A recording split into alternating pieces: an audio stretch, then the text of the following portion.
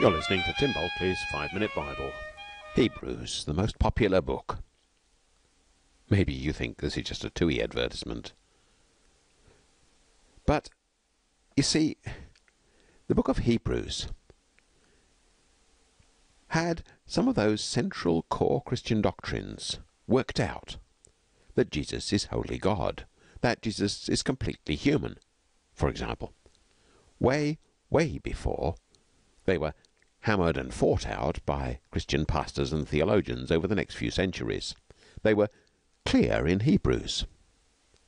And Hebrews was quickly seen as scripture in the Eastern Empire. It's quoted in 1 Clement, or referred to. It's used by the Alexandrian teachers.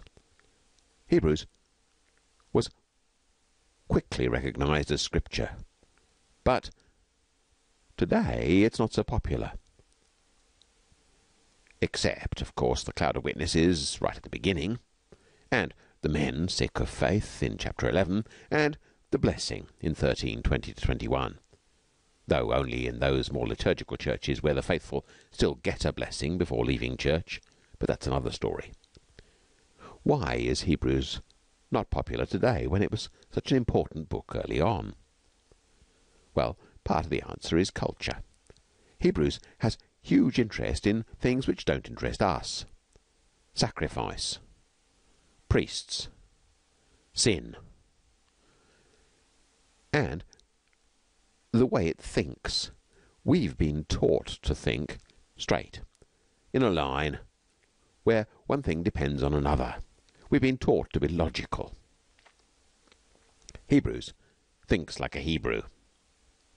Now, I know stereotypes, like the difference between thinking like a Hebrew and thinking like a Greek, are wrong, and they clearly are.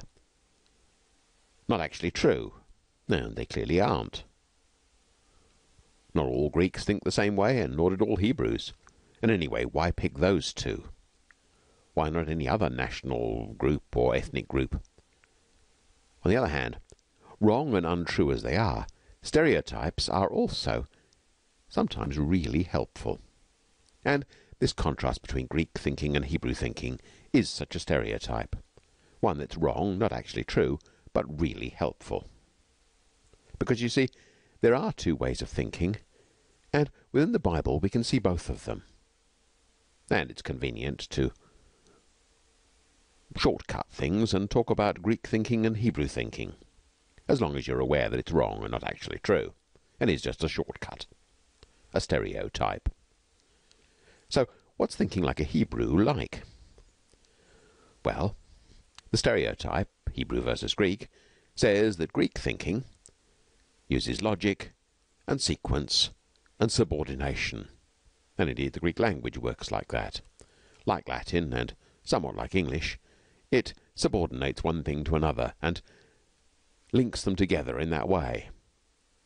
Hebrew, by contrast, both the language and the stereotype, is more concerned with relationship than logic, more concerned with significance than sequence, and coordinates. It works by linking things together, by banging them together until they stick, unlike the way in which Greek works through subordination. So, let's take that stereotype and run with it. Campfire conversation. This is how a great scholar of the early Syriac fathers described their thought patterns, and I think it's brilliant. He said that their writing and thinking was like a conversation round a campfire. It goes round and moves on, but it returns and so moves forward. And that's how some of the thought of the Bible, and in the New Testament I think of the Johannine writings, the Gospel, the Epistles and Revelation, and all of them work like this. They go round and move on, but they return, and in returning they move forward. And if you once recognize that, some of the poetry of John jumps out at you and comes alive, in a way it doesn't when you're expecting John to think like a Greek. The book of Hebrews is another, where this going round, moving on, returning and moving forward pattern seems to work. The topic of my sermon last week was Jesus as high priest. We're doing a series on Hebrews at church.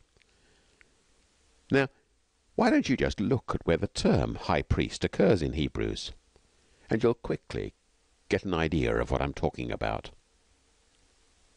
Bye for now.